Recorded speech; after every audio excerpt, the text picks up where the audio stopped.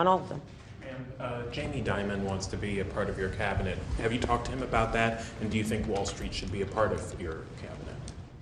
We have 11 days to go. I do not have a cabinet yet.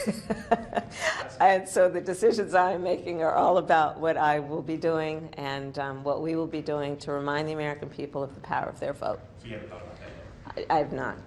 Madam Vice President, have you voted yet? Have you?